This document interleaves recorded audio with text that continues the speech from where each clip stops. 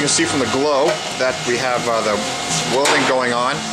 It's all tigged up, almost, right about there. I got over here a little late, but after a few minutes here, he's got, you can see where he just runs a bead and lets it dry and cool for a second and goes on. Keeps the warping down.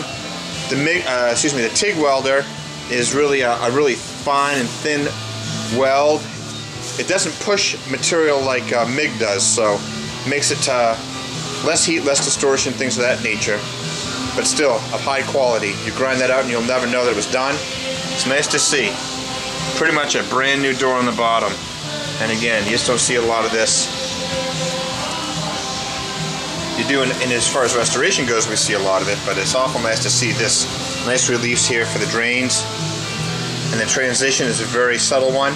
You put your weather strip on here, you grind that out, you'll never know it was done.